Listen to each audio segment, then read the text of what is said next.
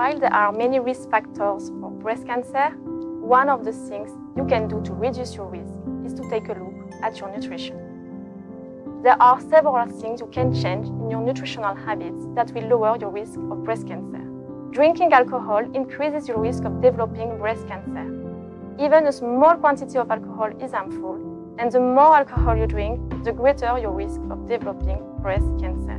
More than 100,000 new cases of breast cancer per year are attributed to obesity worldwide. Maintaining a healthy weight by being physically active and eating a healthy diet will help you prevent breast cancer. Being physically active is doubly beneficial.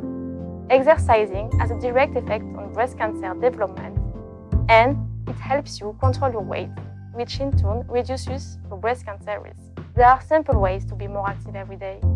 For example, walk or cycle to work, use the stairs instead of taking the lift, do vigorous housework like vacuuming, go and talk to colleagues or friends instead of sending an email.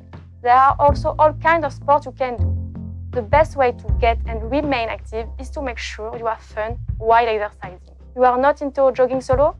Consider finding a group activity that interests you. What about trying some yoga or swimming or just hitting the gym? It's never too late to start being active, and any type of physical activity is better than none. It's important to understand that there is no single food or dietary supplement that can protect you from getting breast cancer. Instead, focus on eating a healthy diet based on fruits, vegetables, and other food from plant sources such as whole grains and legumes. You also need to consume fruits and vegetables in a variety of different colors.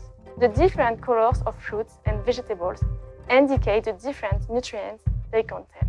So consuming a rainbow of fruits and vegetables helps you to obtain enough of the different nutrients you need for your health. Try also to replace simple cereal with whole grain cereals, limit red and processed meat and replace it with white meat, fish, or legumes such as lentils and chickpeas.